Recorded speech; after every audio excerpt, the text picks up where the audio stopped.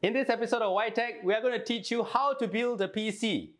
So, just a little insight. I actually planned this video for quite some time because every tech channel needs a how to build a PC video.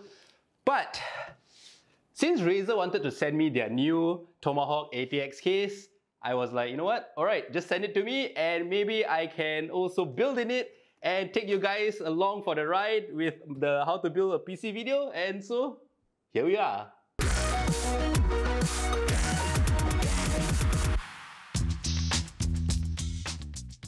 Okay, so we've unboxed the Razer Tomahawk and this is how it looks like.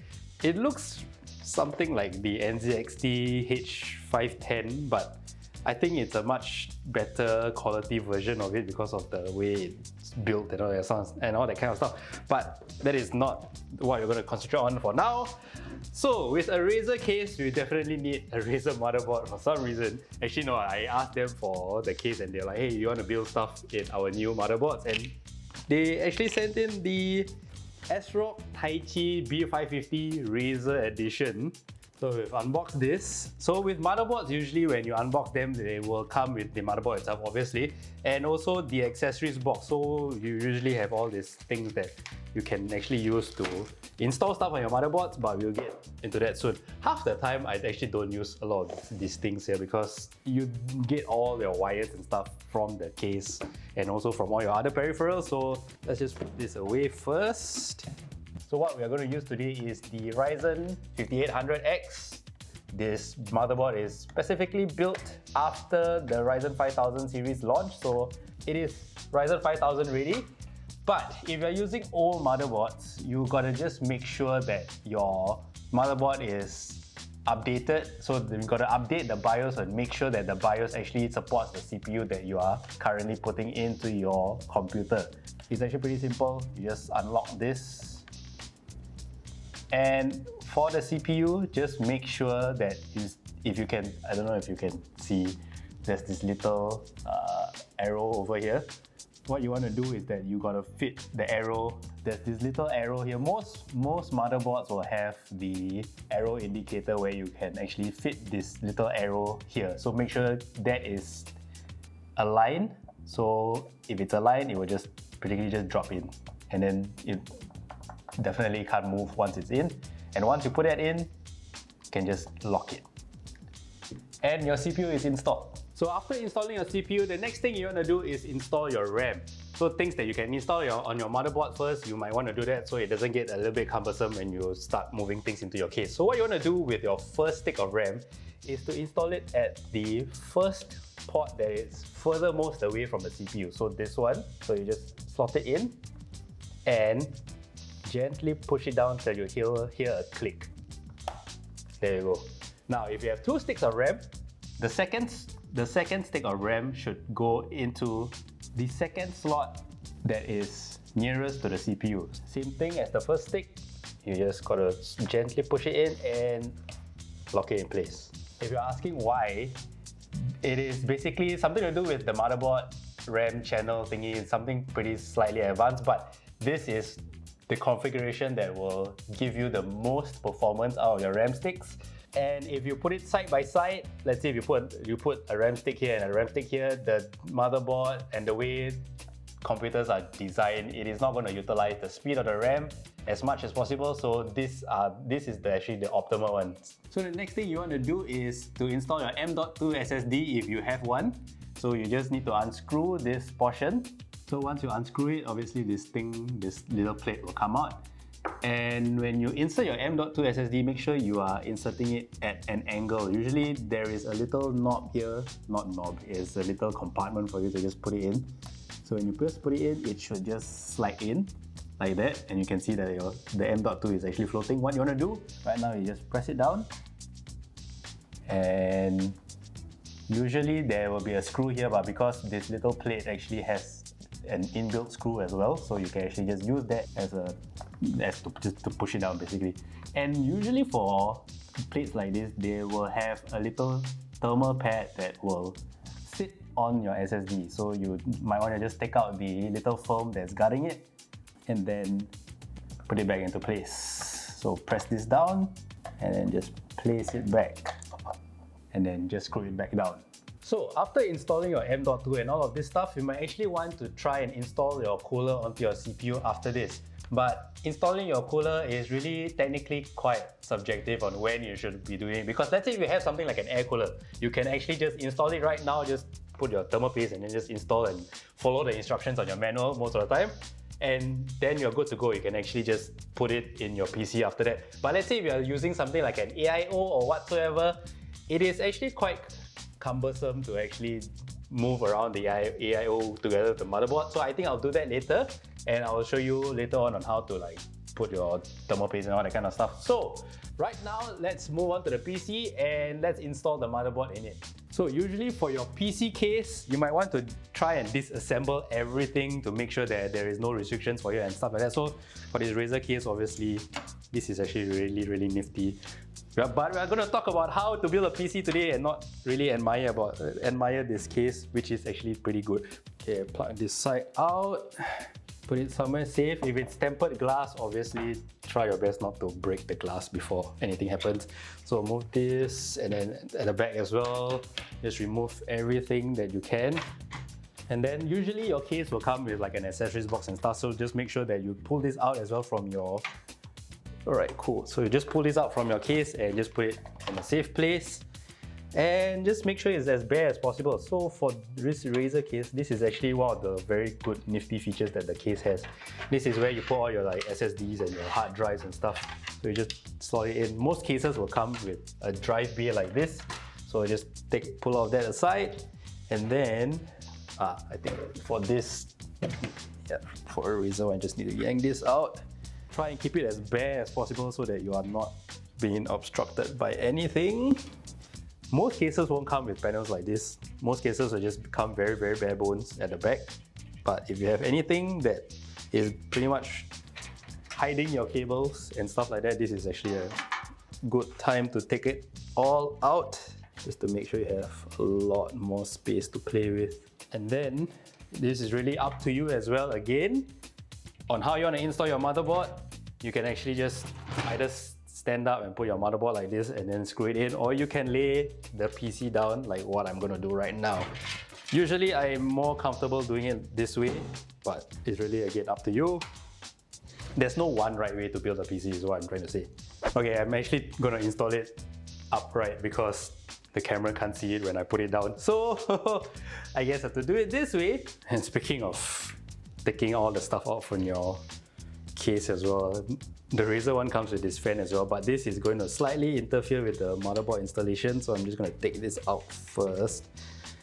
But yeah, building a PC is not really very straightforward sometimes, because there are a lot of things that you can encounter along the way, like things like this, like getting things out of the way, making sure things are actually not stopping you from installing your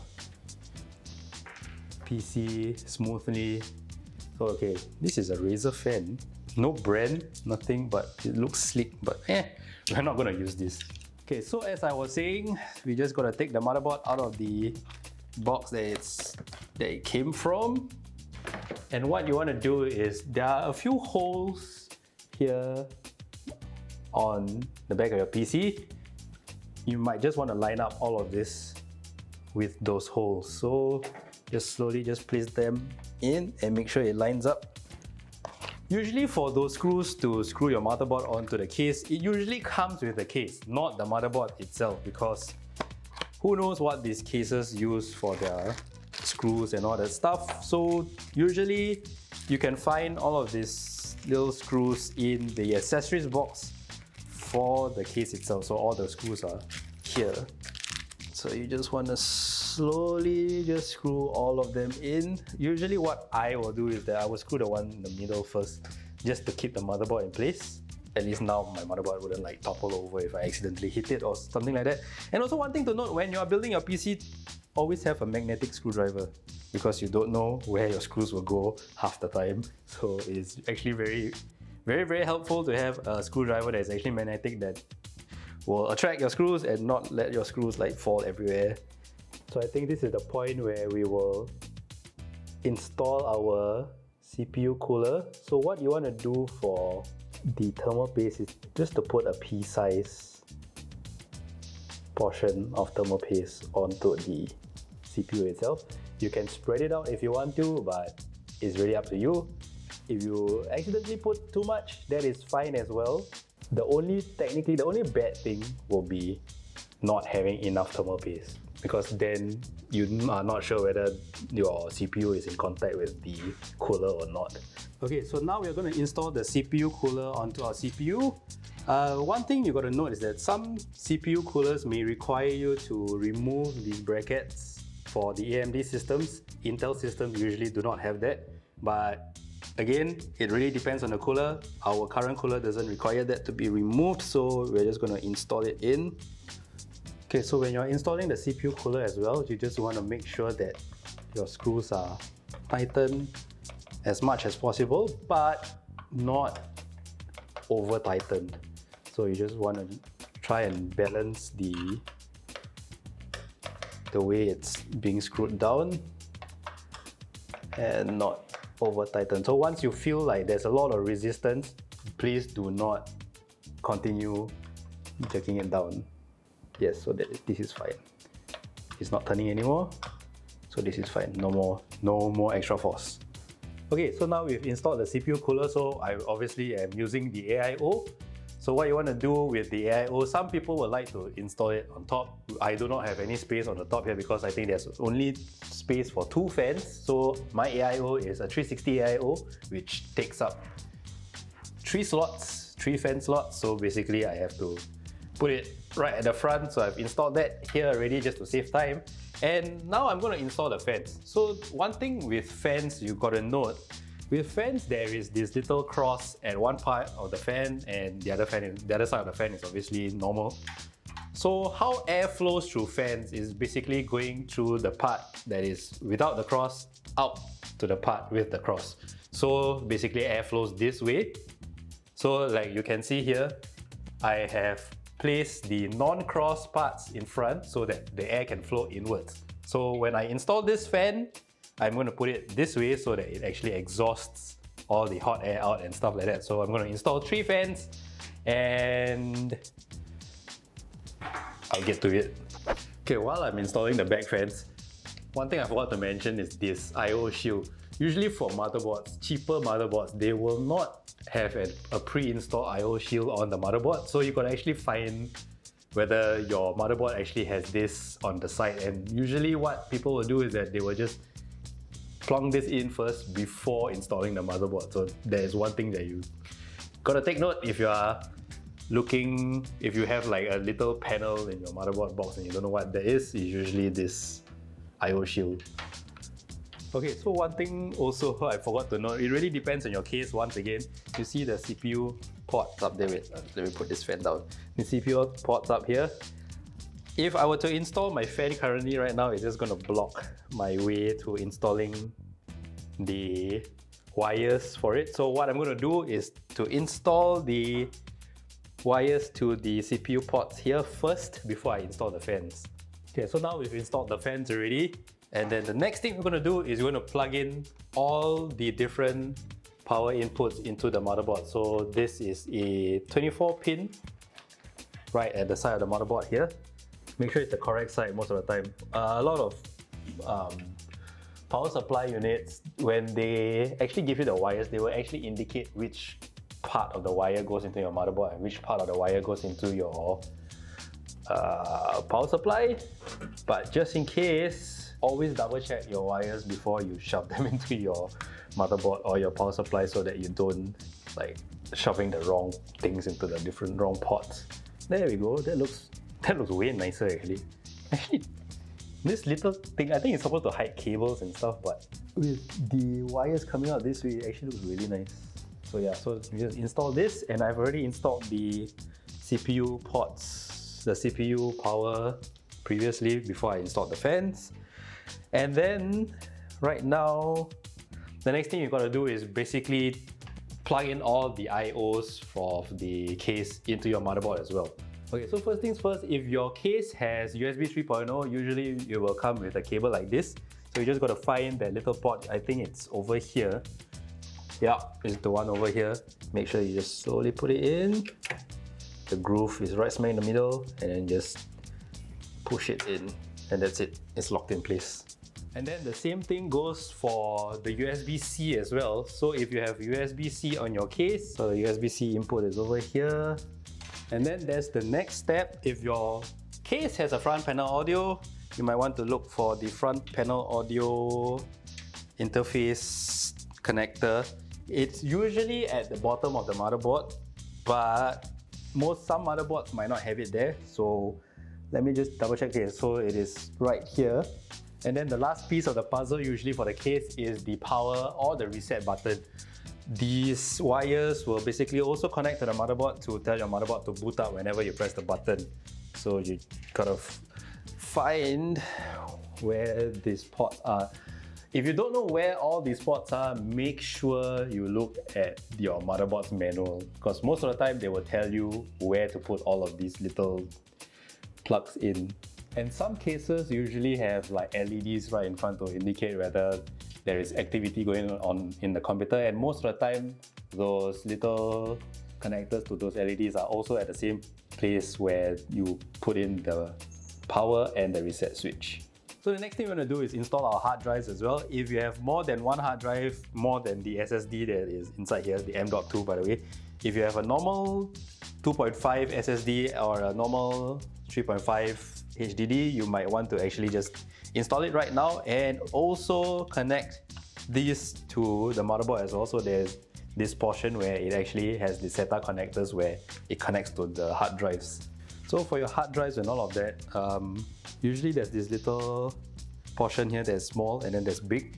This is usually for power, this is usually for the connection to the motherboard. So what you want to do is just make sure there's that little groove. I don't know if the camera can see. Cannot see. Okay, there's a groove here together with the groove on the cable. Just make sure you align that groove and you just click in, and that's it. It's even the same even for hard disk drives. So there's the same connector, the same groove. Just plug it in and there you go. And wherever you install it, make sure you actually plug it into your motherboard afterwards. So you can see that thing coming out there, and you can just click it into place, and there we go. And that's how you install your hard drives onto your motherboard.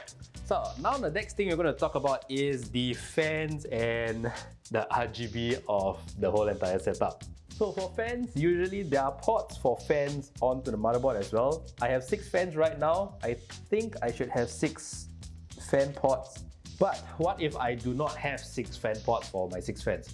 What you can do is that you can use a fan splitter. You can combine 3 fans into one single port and stuff like that. But you just got to make sure that you are not overloading the fan port on the motherboard. Usually it is able to take up to 3 fans. When it comes to like, if you want to count current and all that kind of stuff, one fan port can take about 1 amp. Usually a fan will take up 0.3 amps. Some fans may vary, so please check with your fan vendor or where you bought the fans from to check how much current the fan will pull from the motherboard. And the next thing we're going to talk about is RGB. RGB in a sense is quite complicated. It just lights, it's for show, it doesn't do anything for your PC, but it's one of the most complicated things in your setup because it comes in 2 types. It comes in a 3-pin type and it comes in a 4-pin type. The 4-pin type is a 12 volt, the 3-pin type is a 5 volt. So to put it very simply, if you plug the 12 volt into a 3-pin, which is the 5 volt, you will fry your LEDs and vice versa. Some fans come with proprietary connectors. So if you have stuff like from Corsair or probably stuff from NZXT, you will never see this 3-pin that you can plug into the motherboard. So you got to make sure you are actually buying fans that can fit into your motherboard. And I don't know if you can see this, this is like a 3-pin that you can shove into your motherboard, but I'll talk about this some other time. Speaking of which, our next episode of yTech will be talking solely on RGB, so I will clarify all of that then. But for now, let's not worry about it because it's going to take too much time to complete this whole entire PC build if I start talking about RGB itself. Okay, so after installing all the RGB and all the wires and stuff, the next thing we're going to do is install our GPU. So what you want to do with the GPU is just to put it in. So make sure it's lined up with the PCIe bracket over there. And all you got to do is just slot it in until you hear a click, and that's it. usually it should support itself. And that's it. And what you want to do when you took out the screws to release all these brackets, make sure you take those screws again and screw it back in. Now that the GPU is installed, what you want to do is take your GPU power and plug it in first. And while we're at it, don't know if the camera can capture it again, but you see there's this PCIe thing here that indicates that you should be plugging this into the GPU, and then on the other end of the wire there's PSU, which means this is supposed to be plugged in your power supply. So some cables actually give you that indication. Not too sure if all of them do that, but that's just a very nice thing to have. So just check your wires before you install them in. Now, after all of that installed, now comes the ugliest part of PC building.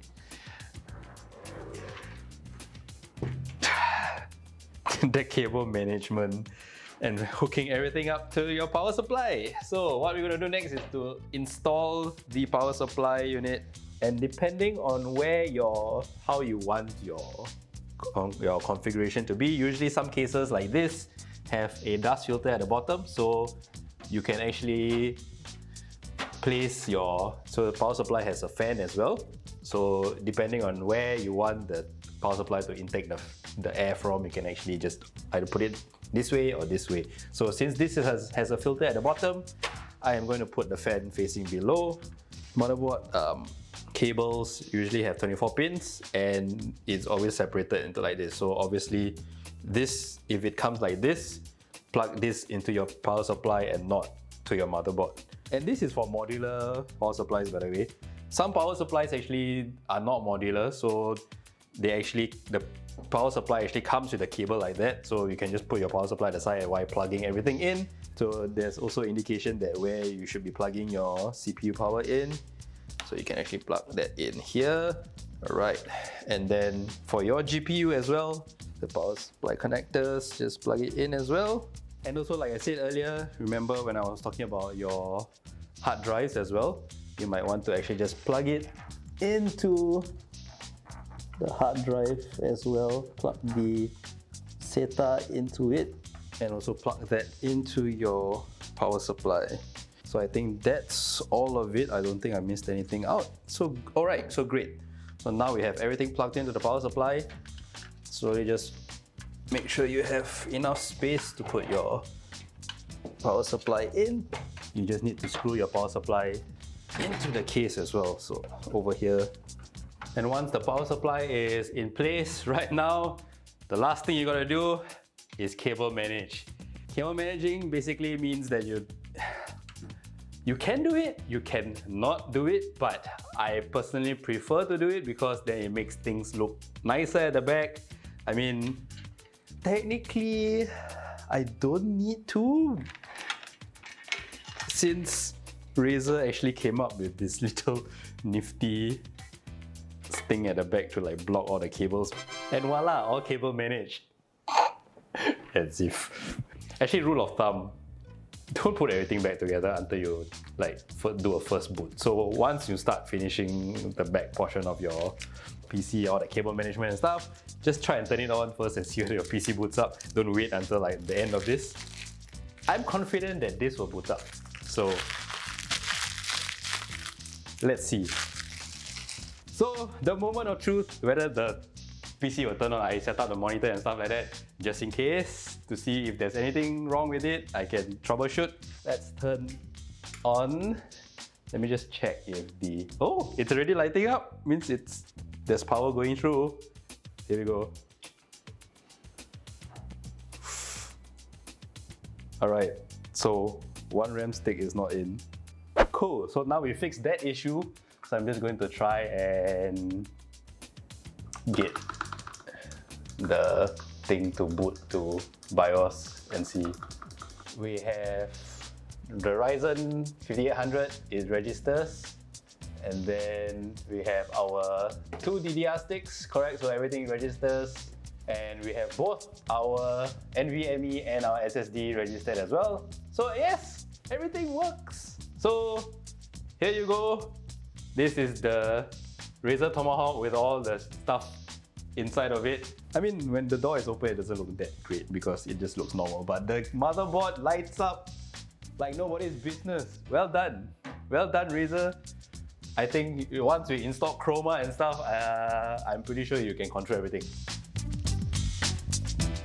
So there you have it, how to build a PC. I hope you guys have learned something from it, and I definitely learned a couple of things with this case and stuff like that as well. So our next episode of yTech, we'll be talking about the RGB in your system and how to make it look nice, what kinds of RGB are there, and also different kinds of softwares that you can pretty much use for your RGB. There are too many, spoiler alert. So, do tune in for the next episode if you are very interested in those kind of stuff. It does absolutely nothing for your computer except making it look nice and probably introduce some bloatware into your PC. But till next time, stay safe and I'll see you in the next video. Yeah.